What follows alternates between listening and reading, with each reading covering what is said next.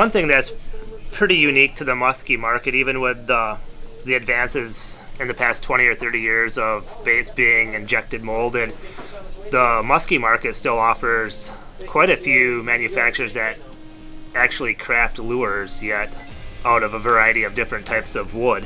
Here is a standout example of handcrafted wood lures.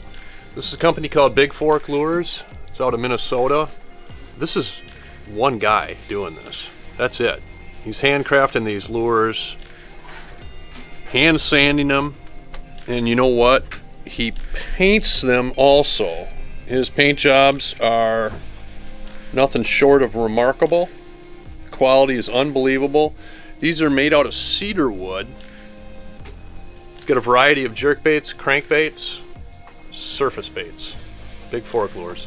Here's a fantastic line of jerk baits from Smutly Dog. They make 4 different lengths in this great little glide bait, and they are made out of West Virginia. Handmade, hand painted by Mark Smith.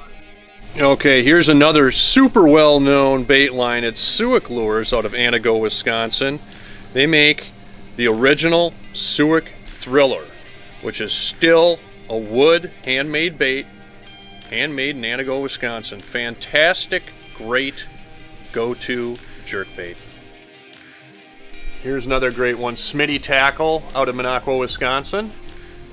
This is a father-son duel. These are handcrafted wood baits, crankbaits, surface baits. The Smitty Jerk, one of the greatest jerk baits ever made. All made right here in Minocqua. From the genius creativity of Lee Tauken comes Lee Lures. He's got these flap tails here, wood, handmade surface lures. We've also got his bucktail Boilermaker, wood body, really cool, great stuff. Lee Lures. Crane baits out of West Virginia, made out of balsa wood. This line of twitch baits and crankbaits is absolutely legendary. I mean, every tackle box should have 1, 6, 10 of these. Not the easiest bait to find in stock. They don't make a ton of them, but when they do, it's a good thing. Here's one that's been out longer than Tom has been around, the Gooch's Tallywhacker. These guys are out of the Hayward, Wisconsin area. This is a classic surface lure. Here's a new one for the Musky Shop. It's B&N Tackle.